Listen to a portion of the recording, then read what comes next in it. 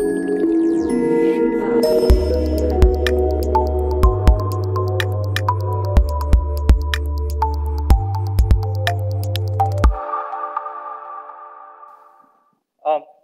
to Vipin and Nitin, they have set the stage right way for me, good segue for me to get in. So a few weeks ago, I was riding, taking my quick ride share from my home to office, right? And along the way, we barely missed an accident. So we started thinking, saying, how many accidents do things occur across the world? And you would be surprised to know that the number of accidents have actually decreased compared to the volume that's on the roads, right? But the fatalities due to that accidents, even though the number of accidents have reduced, has increased. So that got us thinking, saying, hey, how do you solve this problem, right? And it's a general discussion. So we said, we went through autonomous cars, right? And the autonomous cars, we said, hey, once you have the autonomous cars, maybe this problem is completely solved, right? It would have tons of sensors, video cameras, and takes care of all these problems automatically. And we said, that means the world is changing. The world is changing with so many transformations that are happening across the world. And that brings in to say, hey, how do we do everyday tasks? It's completely changed from how you would do a decade ago or even a year ago to now, right? So that just implies that we have, changed on how data is being generated everywhere, all across the world, right? And that gets us to saying, as the task that you do changes, the data that is generated changes, and you need to figure out a way to protect it across the world, right? So what I call is there are 4 different transformations that are occurring, right? One, as we talked about autonomous cars and IoT data that's coming in, we have arrived at a data era. The basic thing is that we have arrived at a data era where data is everything, right? These are some of the stats. One of the interesting things I learned is, hey, we are generating so much data that 90% of the data that you have today is generated in the last 2 years. And we are growing exponentially, right? Or even higher than exponentially, right? So if you look at it, right, we talked about zettabytes and quintillion files that are going to be created. But what does that mean to everyone? What does that mean to the businesses, right? Data is no longer part of the business, but rather data is your business, right? With so much data, how will the applications that we use every day change, right? Think about it where we were developing applications a few decades ago. If you look at a few decades ago, we had mainframe systems, right? Monolithic systems where you would run everything, you would take it to the shop floor, wherever the mainframe is, run it, get your results. Then we moved to open systems, right? Where we said, hey, here is servers, here is storage, here is networking, go put anything you want, put them together and run your systems. And then slowly we moved to cloud world, where everything is runs in Dockers, containers, microservices, right? So what does that mean? Why am I talking about this in the data protection? Because the way you do data protection has completely changed now, right? When you have a mainframe, you just go protect the mainframe. When you have servers, network, and different components, you have to protect them differently.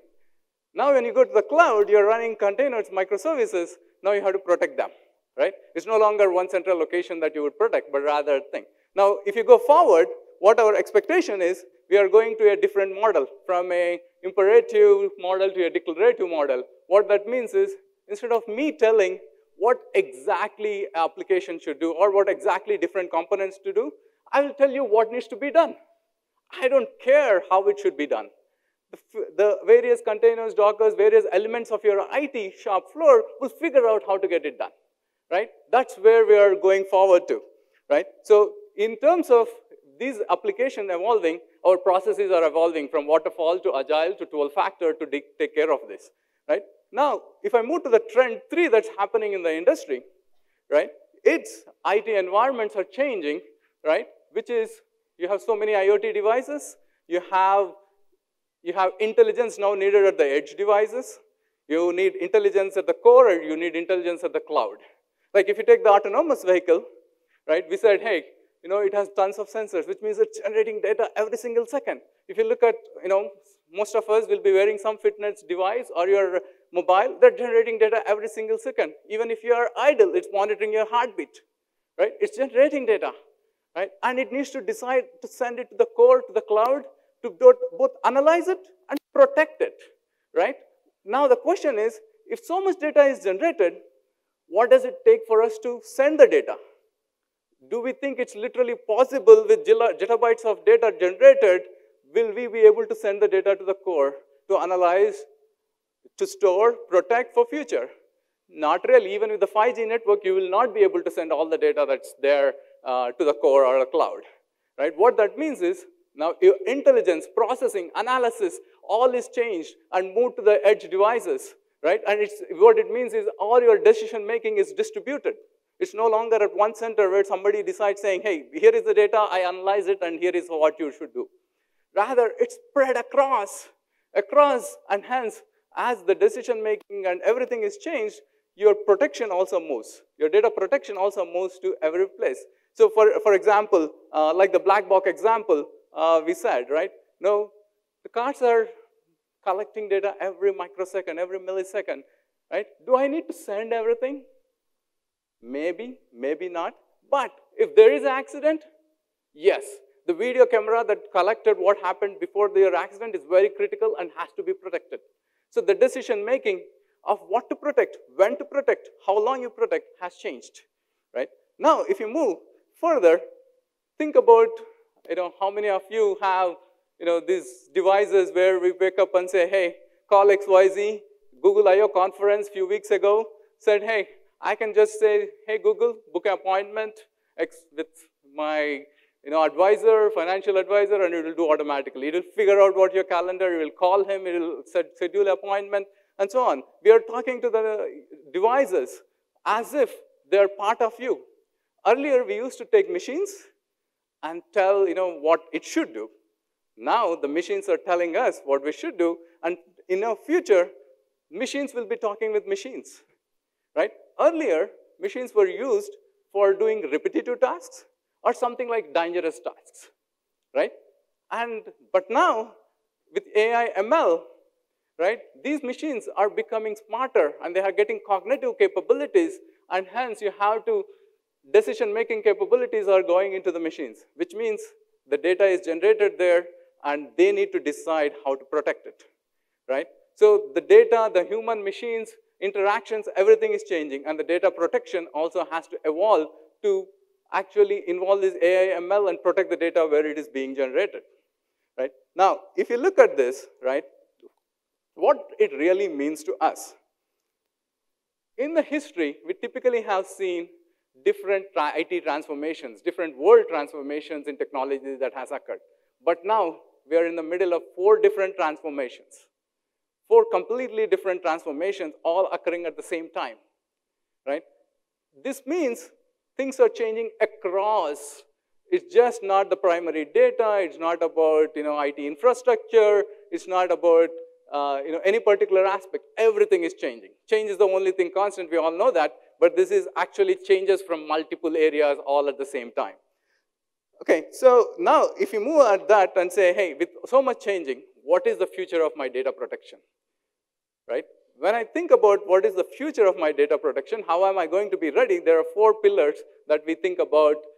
We think that those are absolutely necessary for us to protect my data, right? The first one is the cloud native protection. We talked about how we have evolved applications into the cloud. That would be one interesting aspect. Then the business service protection. We're no longer talking about storage protection. We're talking about business services protection. We'll talk about these 4 pillars in detail. Then we talk autonomous protection and recovery. How do I protect my environment and recover if there is a problem, right? How do I manage this humongous amount of zettabytes of data that's being generated? So let's look at native cloud protection. So what does, we'll just go in quickly into all these 4 pillars and talk about, and finally look at how it would look, what we think the data protection will look like in future. When I talk about native cloud protection, what should I protect? Where should I protect? How should I protect? are some of the critical questions we would like to think about, right? Now, what should I protect? If I am protecting earlier, I was just protecting my storage. Now with cloud native applications, I need to protect my containers, right? Whatever they are dealing with the data. What are the external services that it's using? I need to go protect them up too, right? In this changing dynamic environment, I need to integrate with container managers like Kubernetes, which are dynamically scaling, bringing up the containers and services and bringing them down, right? And I need to be integrated with the DevOps tools so that actually helps me to scale and come down and go to the declarative model much easier, because I'm no longer thinking about the imperative model of specifying things, right? So then if you look further, hey, as we look, already various businesses are rewriting their applications to be in cloud native, right? So, and now when I'm thinking about, and one of the IDC data, this is another interesting thing I found is almost 80% of the businesses are already using more than one cloud for various reasons, right? Now, so when I think about it, it could be your on-prem cloud, it could be your off-prem cloud. But I want to see all my applications with a single pane of glass having a unified management of my application, business applications, data, everything, right? So what does this mean, right? This means my applications have to be written in such a way they are portable, right? I should be able to run it in one cloud today, let's say AWS, and I should be able to port it to Azure Cloud, Dell Cloud, any cloud you think of, I should be able to port them. What that comes with is, today all the clouds are not equal, right? There are differences between clouds, which means there should be an environment translation. I should know in which environment I'm running, and it should automatically translate.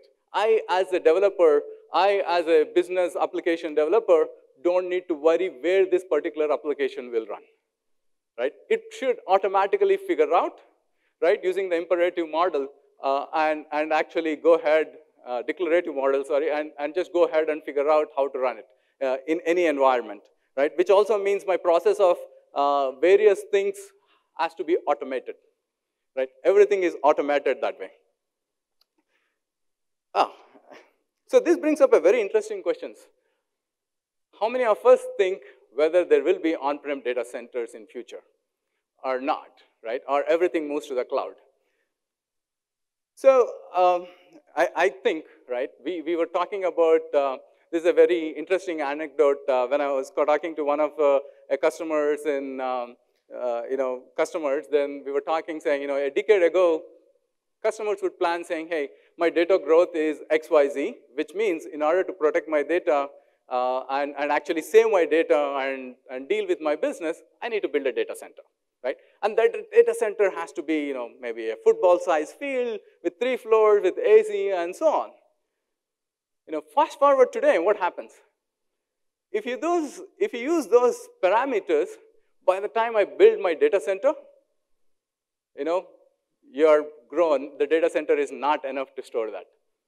Right? So your data center is built, say, to store 1 zettabyte. By the time you build that data center, you have 100 zettabytes to be stored. So what this means is you cannot completely rely on just on-prem data centers. So customers would make a choice on what needs to be stored on-prem, what needs to be stored across, and hence they have no, we all will have no choice but to use like multi-cloud, which could be on-prem for some and off-prem for some. This means when I'm writing an application, I'm expecting one kind of experience. I'm writing my application for cloud. I'm not writing for any monolithic system any longer. And I can take this application, run in an on-prem cloud or an off-prem cloud. It shouldn't matter to me because I'm expecting same cloud-like experience anywhere I run this application. Which also means I'm expecting various services to be run automatically and provide something like consumption as a service, scalability as a service, and so on. And I should be able to protect my data wherever I run. I get the same data protection, whether I run on the cloud, whether I run on Amazon, Azure, or on-prem cloud, right? That's the way we want to think and say the environment protection, environment setup and protection is automatic in nature, and the application developer thinks it should just work. I don't need to worry about my application environment or my data protection. Right? So now moving on to say, hey, we talked about how data protection has changed from just protecting my storage into protecting my applications and business services, right? So if you think about business service protection, it's no longer just about the data, but it's about protecting the overall environment. So earlier I was protecting just the storage. We said, we moved into app consistent protection, which is, integrate with my databases, integrate with my VMware, and now I think about saying, hey, I protect my database, protect my VMs. In future, we're talking about saying protect my business application, right?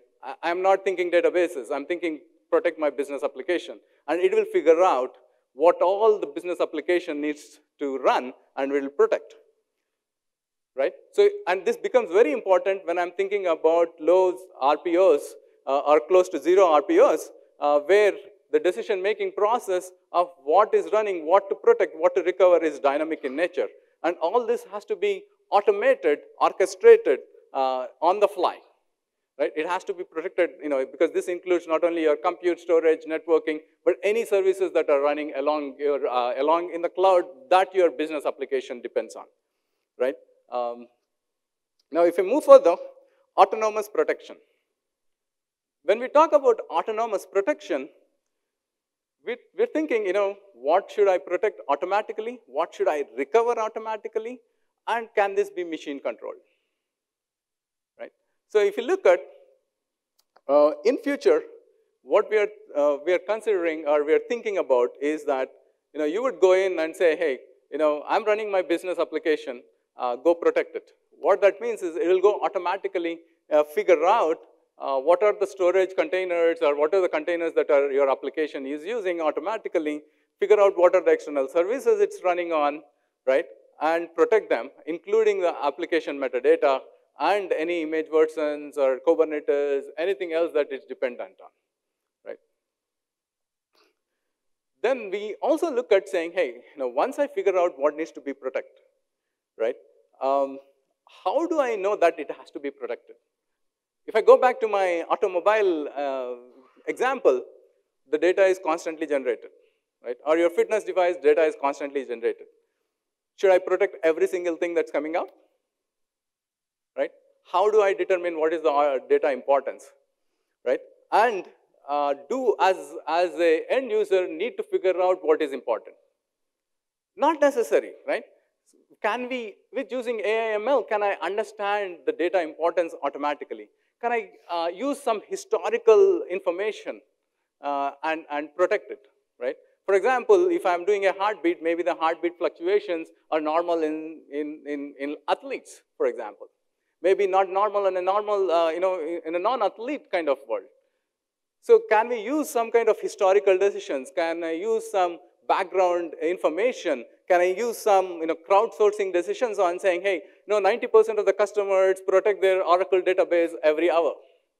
So if you have an Oracle database, maybe I want to use the same decision here, right? So can we use such kind of decisions and impose them automatically? Of course, this all comes at a cost. So you have to analyze saying, hey, what are your resources, what are the costs, and what are the implications of protecting it that way, right? Now, if I move further and look at saying, what from a autonomous machine perspective, right? How do I protect? Once I protect, what do I do further with it, right? I'm actually constantly monitoring your data, constantly monitoring your health and your resources and your environment, right? And try to recover them, right?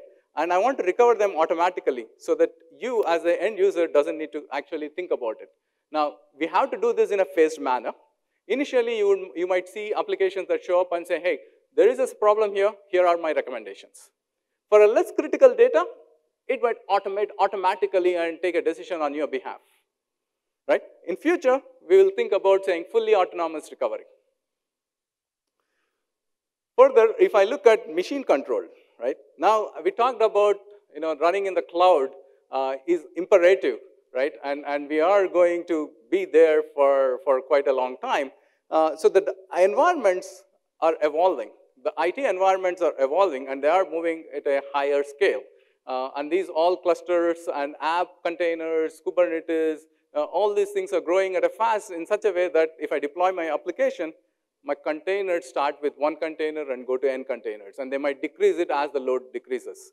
So as a machine, I need to understand this, right? Understand that when to do it, what to do it, and how to protect them, right? So finally, we want to look at saying, hey, in case of edge, IoT, and compute devices, it's very critical to say that the decision making of what data to send to the core, what data to be protected, happens at the edge device itself, right? And so the edge device here, we mean by data generation devices. It could be your video camera, it could be your any IoT device, your mobile, anything that generates the data, right? And then the edges themselves sometimes might not have enough compute power. So the edge will be talking to an edge device, right? Or an edge device that is much more capable talking to hundreds of edge IoT devices. So you have an edge device that's talking to hundreds of IoT devices, bringing in the data, analyzing them, and then making a decision on those set of devices there, and then making a decision on what needs to be protected. Okay.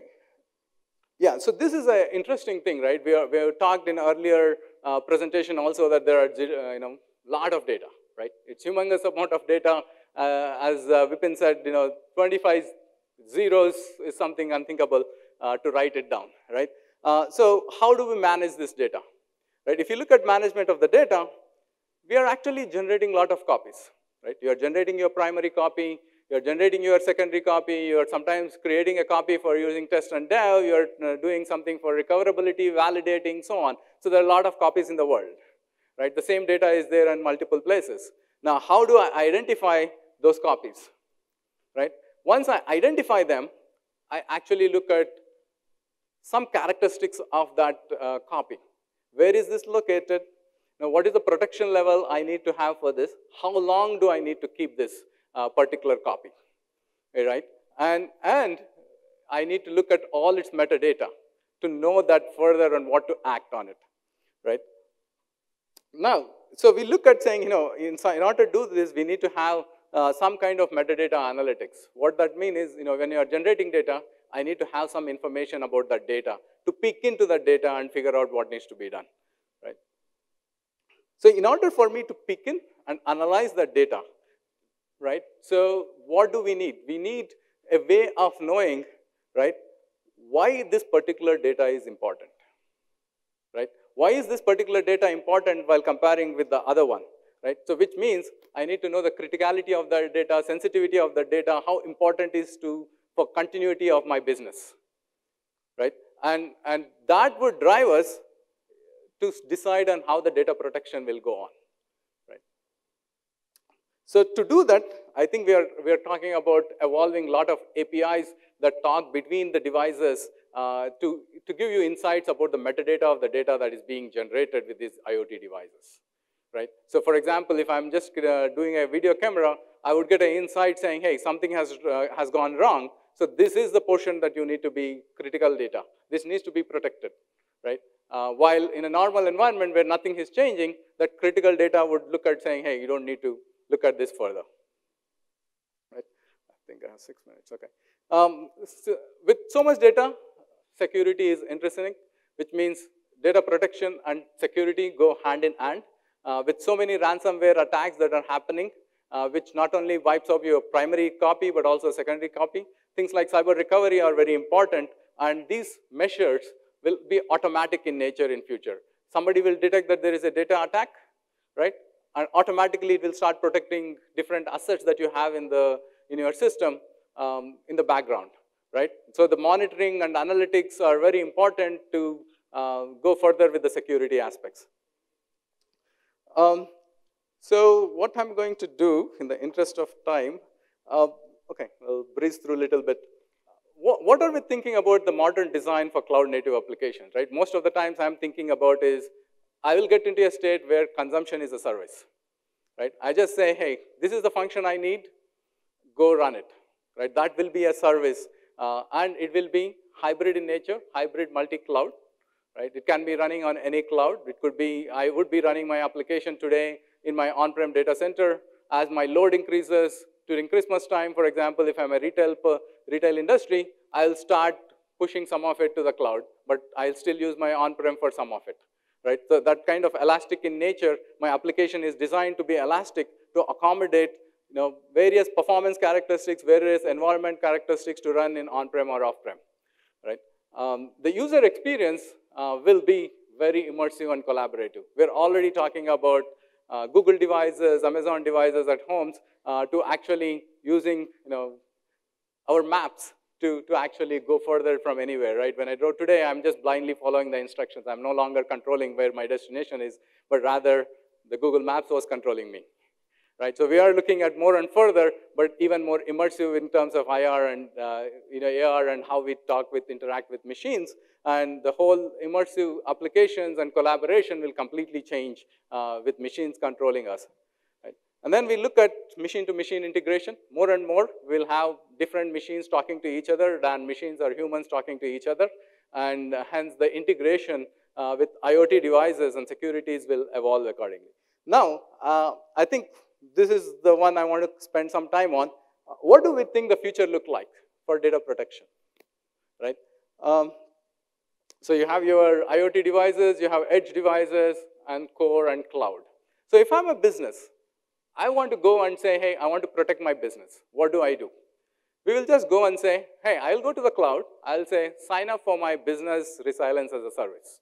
Because the business resilience is a service that I'm going to offer, right? I'm meaning the industry will offer here, right?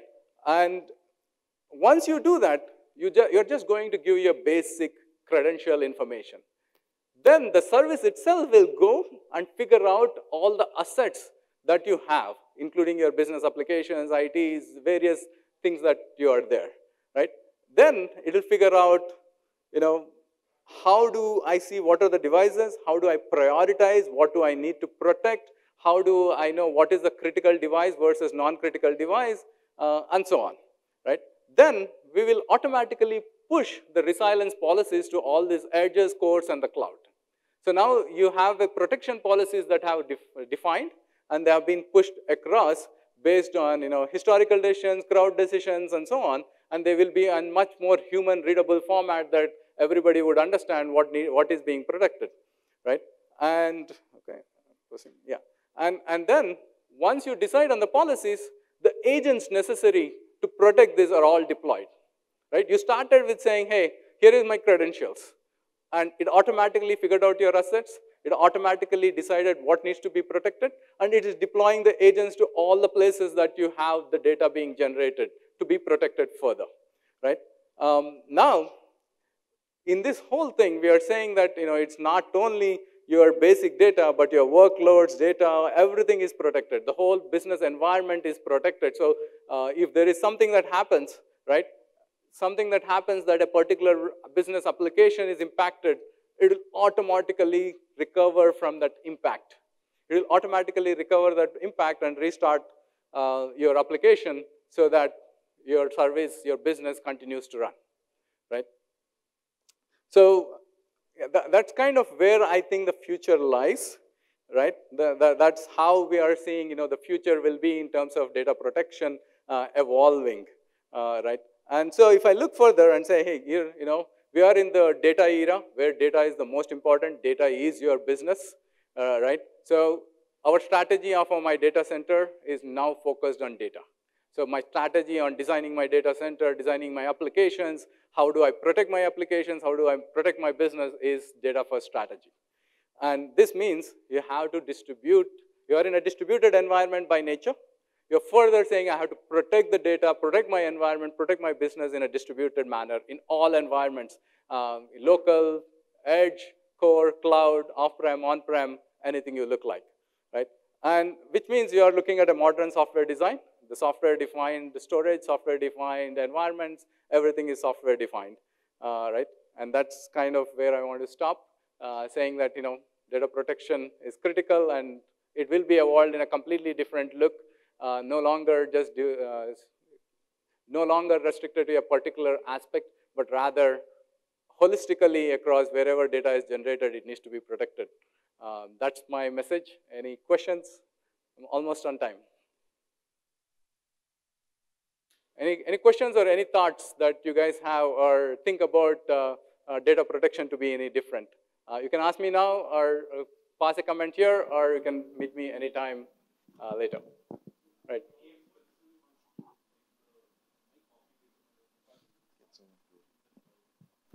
Yeah, so that's the question is how difficult or how expensive it is to make a decision about copies and their management in the cloud.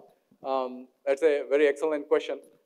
So, I think the future is that when I look at a copy, I will have enough metadata to actually figure out what that copy is for example, right? And based on your location, suppose you are in India and the government says you need to protect this particular copy for a long time, then that comes into the picture, right? And where are you protecting and what is your cost model? So if you're protecting in the cloud, the cost is, according to the cloud in terms of, storage, where you are storing, and if it's a really long term, you might want to move to a glacier, right? How often do you want to, suppose if the copy is for validation, I need to frequently validate, then my cost structure will be different. So it would depend on a lot of metadata and the historical decisions or the crowdsourced decisions that will come in to say, hey, if this copy is for X purpose, and if this is the location, what should I do? Plus cost being one of the factors. So it will be dynamic in nature based on all these factors. Someone else had, yeah. This is the last question. Sure.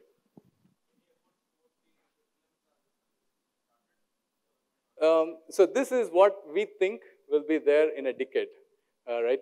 Things are evolving. That's all I can say. Okay, thank you guys.